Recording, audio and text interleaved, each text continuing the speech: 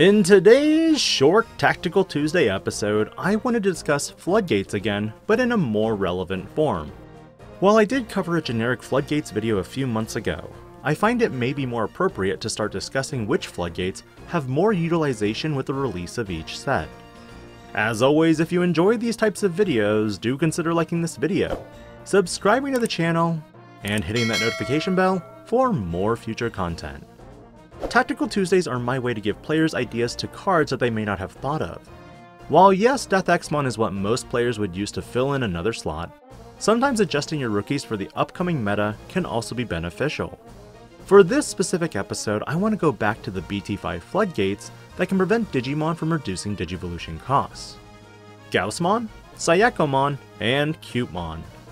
With Black War Greymon X quickly being tested more and more each day, players are starting to see that the reason why this deck is so strong is because of Greymon X. Greymon X can reduce the Digivolution cost of a Greymon Digimon by 1 for each of its colors, meaning that a BT8 Metal Greymon or a BT11 Metal Greymon X goes from a 4 cost, which is very reasonable, to a measly 2, which is a little busted in my opinion. With a memory fixer, this guarantees memory staying on your turn before you go into a Metal Greymon X for free, and then slotting the X antibody under it to go into Black War Greymon X if you want to deal more security damage.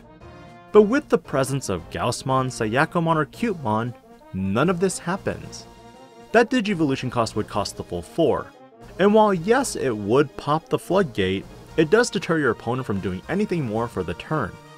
In combination with floodgates that prevent memory gain, not even memory boost can be combined with this. While memory boosts are another critical item that players will continue to use, decks like Black War Greymon X run maybe 1 or 2 boosts to search. That being said, Digimon, Chumon, Gazimon, and Terriermon are still great deterrents against decks like Grandis, which utilize 3 to 4 boosts, and Melga X decks, which could utilize memory boosts and also hammer sparks. And while the BT5 floodgates may see a resurgence, what are decks that have the best homes for each of them? Honestly, Gaussmon could be utilized in a Black War Greymon X deck for the mirror. But in general, you have so many ways to buff your Digimon and de-Digivolve protection that in order to maintain the consistency of Agumons in the deck for your X variants, it may be better to just determine when is the best time to stay in the Rays versus coming out. However, Gaussmon could find homes moving into Jesmon. But other than that, the only other red decks that come in mind at this point for BT11 might be raid related like Marsmon and Phoenixmon. Red in general doesn't have too many meta hitting decks at this point, and for even decks like Dorbic, it's a reptile, not a dinosaur. Sayakomon on the other hand has it easy because Madoki Betamon is also present in blue. Because of this, you can utilize both in decks like Ulforce Vidramon and really deter your opponent from outspeeding you.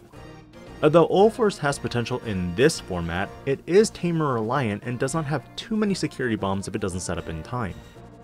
Other blue decks that could utilize these two floodgates in the BT11 format are Examon. Unfortunately, this also makes your Quartermons a bit more expensive. And finally, Cutemon. This cute Digimon can be splashed in decks that utilize yellow. And if you're wanting to keep Cutemon in the race first, then you'll want to use yellow bases for decks like Mastamon. There aren't a lot of yellow decks that perform in BT11 outside of security control. In general, have you considered splashing any of these floodgates into your decks? Or are you sticking with Psychmon, Chikurimon, and Solarmon on the off chance that your opponent will be running DeathXmon? Let me know your thoughts as Tactical Tuesdays slowly return to the channel. This is DigiPanda, logging out.